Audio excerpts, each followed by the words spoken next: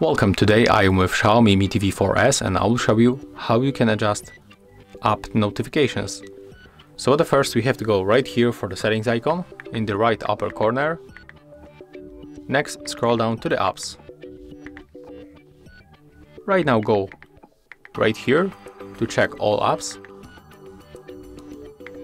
If you want to get more of them, including the system apps, just click here to show system apps. And you will find them right here at the bottom. That's a lot of apps, as you can see. So, if you got popping notifications from one of the apps, from one of the application, like for example, maybe we can stay with the patch wall. So, patch wall is popping notifications on your screen.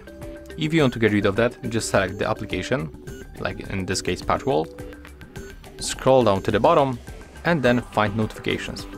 As you can see, this blue highlight switcher means that the device is enabled to pop notifications. If you want to get rid of that, just tap on the switcher, and that's how you can turn off notifications from apps.